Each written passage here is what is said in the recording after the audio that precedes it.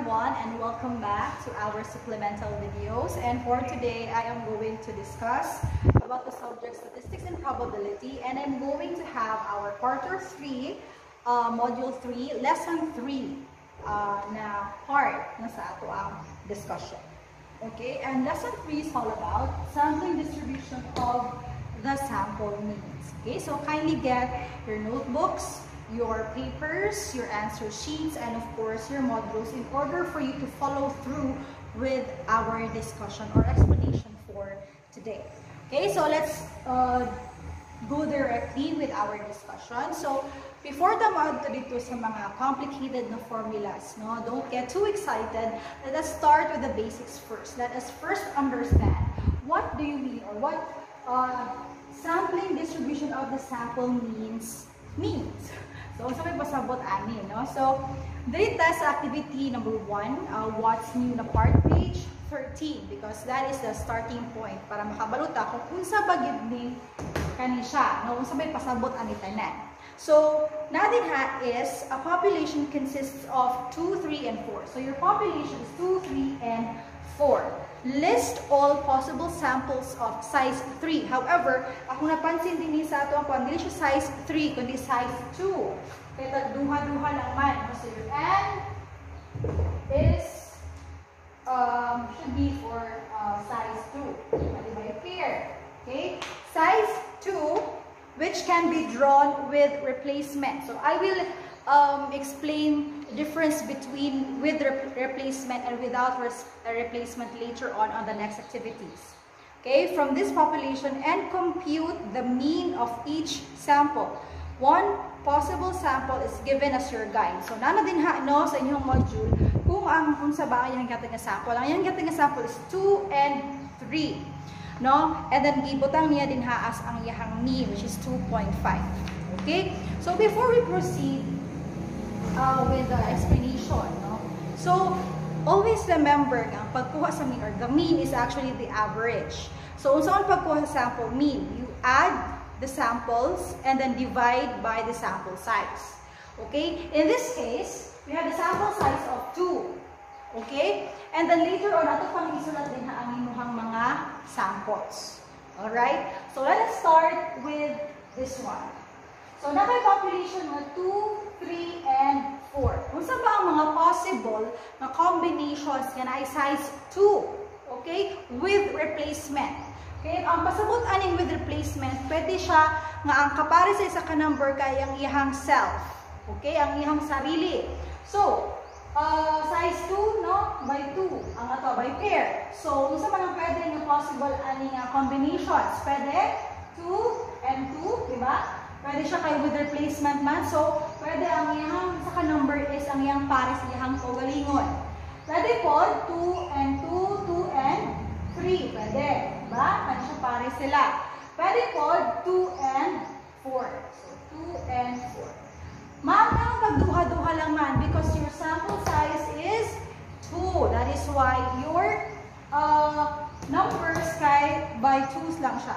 Alright? Now, let's proceed with our next possible nga pair up or pairing. So, mag-start na punta din sa 3. Pwede siya 3, 2, or by itself 3 and 3, or 3 and 4. Pwede. Alright? Tingnan na siya. Last one, we can have 3 and 2 and 4 and 2, and then 4 by 4 and 3, and 4 by itself. So, 4, 4.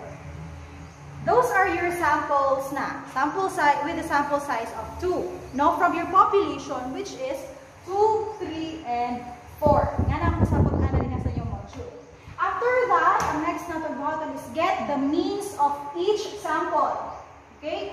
Kung saan ganito, para makuha nato ang mean sa kada sample, i-add nato ang imuhang mga elements sa imong sample or ang imong samples, i-divide sa sample size. Pila ang sample size? 2. Alright? Tingnan naman, doon man sila ka buo. So, ang buhaton ana is 2 plus 2 divided by 2. So, 2 plus 2 divided by 2 is equal to pila? This is 4 divided by 2. Your mean is 2. Muna siya din ang nakasulat din ha, no? Sa sample mean. Alright? Sample mean siya. Ako, ibutang diri para mas klaro. Sample mean. Next, 2 and 3. I-add na po silang doha. So, 2 plus 3 divided by 2. 2 plus 3 is 5 divided by 2. That is 2.5. And we are going to proceed on the next. Okay? 2 and 4. So, 2 plus 4 divided by 2. 2 plus 4 is 6 divided by 2. That is 3. Next is 3 plus 2 again. So, we have 3 plus 2 divide 2.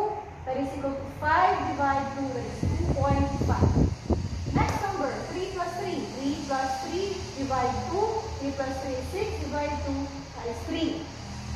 Next, 3 plus 4 divide 2. 3 plus 4 is 7 divided by 2. That is 3.5. Tama ba? 3.5. Alright. Next is 4 plus 2 divide 2. 4 plus 2 is 6 divide 2. That is 3. Next is 4 plus 3 divide 2 equals 7 divide 2. That is 3.5. And last one is 4 plus 4 divided by 2, that is 8 divide 2 equals 4. So these are now your sample means. Okay, karata lang isa yung sample mean na sa inyong module. Gikan din no, sa sample mean, kuha natin siya og sampling distribution of the sample means. Mo ni siya. Kung saan yung pasabot sa sampling distribution of the sample means? That means, magigilan din sa tayo mong sample mean, no? Na siya yung tawag na itong sampling distribution, which is a probability distribution that describes the probability for each mean of all samples with the same sample size n. Okay? So, ako pasabon, ang sampling distribution of the sample means, kaya isa siya ka probability nga distribution. Okay? So, ikapila ba siya nga mag-appear? Ikapila siya nga magbalik-balik, no? Yung probability distribution. Okay? Tinutan mo to siya dito sa imuhang tabular form. No? Ako siya pasabton kamo sa pasabot ay later on. With the same sample size of n. So, kung sa ba ang sample size? Kaya sila na may sample size of 2. Pasensyain na lang ang noise, no? Kaya may nag-grass cut sa gawas. Okay? Just bear with me and listen to me and focus on my voice. Okay? So, sample mean x bar. No? So, kung sa given din magkuha ka din yung sample means. Okay? So, ma'am, anong 1, 2, 3, 4, 5 lang man. Tungkol kay, naiuban na sample means nga nagbalik-balik. So, atong kuhaon lang, atong mga sample means nga tanan-tanan, pero di na siya dapat i-repeat. For example, kaning 2, diba? Pwede siya, 2. Isa pa, 2.5. Tiyanin mo nang isulat yung isa ka 2.5. Kaya pareha lang man sila na 2.5, nagbalik mo siya. So, 2, 2.5. After that, 3. Ang 3, nagbalik mo din. Hindi na ito siya i-repeat, no? Ikatulog pa gaya nagbalik ang 3. So, hindi na ito siya i-repeat kung sulat. Ato lang ibutang din na isa sa ka 3. So, 3. Kuman, 3.5. Nag-repeat siya ikaduha. So, ang atong buhat na isulat lang siya ika-isa. So, 3.5. And the last sample mean is 4. So, 4. Muna siya nga, 5 lang ang ato ang kuandin na ang ato ang columns. No? So, kaya atong rows rather ang row. Tapos, atong isulat din sa frequency kung ikapila siya nagbalik. Gikan din sa imong original nga table. Ikapila ba nagbalik ang sample mean na 2, ikapila nagbalik ang sample mean na 2.5, and so on and so forth. So, ano itong basic basis yun, no? Hindi kita magtanaw. So, we have frequency of 2, ikapila siya nagbalik, kaisa lang, no? So, you have a frequency of 1. Ang 2.5, ikapila siya nagbalik, ika-duha. So, this is your 1 and this is your 2. Ako lang siya nung check. Check and check. So, 1, 2. Ito siya nagbalik. How about your 3? Kapila siya nagbalik. Ika, 1, 2, 3. So, 3 frequency. Ang 3.5, ikapila siya nagbalik. Ika-duha. That is why we have 2. Alright? And then, ang 4, ikapila siya nagbalik. Isa lang. Alright? That is why, it is a frequency, maka-base na din kung pila gid ang ato ang sample size ka ba yung dinhi. Okay? I-add mo ito tanan. Pila man yung 1 plus 2 plus 3 plus 2 plus 1. That is equal to 9. Therefore, your sample size is 9. Okay? Iwanan na. Kanya siya, gikan mo gumi siya din kaganina. No, na table. O na siya. Atong sample size na is 9. Alright? Now, dito sa probability. Probability is ang ikapila nga nagbalik ang kanisya nga sample mean gikan sa ato ang data. Always remember that probability can be expressed in fractional form, tawagan ni fractional form, pwede po siya decimal na form, pwede po siya percentage na form. Okay? So in this case, sa inyong module, ang inyong representation is in fractional form. Over 9. Nga naman, kay 9 man ang ang sample size. Meaning, kaning number 2 din, ikapila siya nagbalik out of 9 sample means. No? So, dito magbalik sa inyong frequency. Okay? Ikapila man yung 2 out of your 9 kabuok na sample means. Pila ang part. Ikapila nagbalik ang inyong 2. Kaisa lang. That is why your probability for 2 is 1 out of 9 or 1 over 9. Diba? Mura siya fraction ba nga pagkadulo sa elementary nga murag na ay pie chart. Tapos ikapila nga bahin dito si 2. Tapos ang kapit kani ato ang cake din kumbaga kung atong pie or atong cake, dito nga nato siya ika 9 times niya. Pila ka part dito ang na-occupy ni 2, no? Since ika-isa lang nga nagbalik ang 2, therefore, ang iyang part sa tibuok cake is 1 out of 9. Klaro? Tingnan na siya, no? Pagkahuman, ang 2.5, ikapila siya nga bahin. Since ikaduha man siya ni Bale, dere of dinhi, therefore, ang iyang part is 2 out of 9 iyang probability. Alright? How about your 3? 3 nga sample ni, ikatulo siya, diba? Kani, o kani. Therefore, ang part niya sa imong tibuok sample is 3 out of 9. Okay? And the next one is 3.5. Ang 3.5, ikaduha siya nagbalik. Right? Therefore, ang part niya is 2 out of 9. And then the last one is 4. Ikapila siya nagbalik. Ika-isa. That is why your probability is 1 out of 9.